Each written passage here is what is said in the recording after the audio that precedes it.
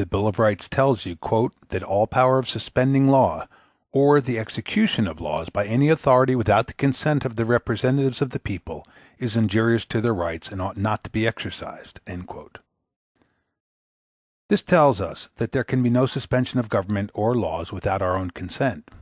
Yet this Constitution can counteract and suspend any of our laws that contravene its oppressive operation, for they have the power of direct taxation, which suspends our Bill of Rights. And it is expressly provided that they can make all laws necessary for carrying their powers into execution, and it is declared paramount to the laws and constitutions of the states. Consider how the only remaining defense we have left is destroyed in this manner. Besides the expenses of maintaining the Senate and other House in as much splendor as they please, there is to be a great and mighty President with very extensive powers, the powers of a king.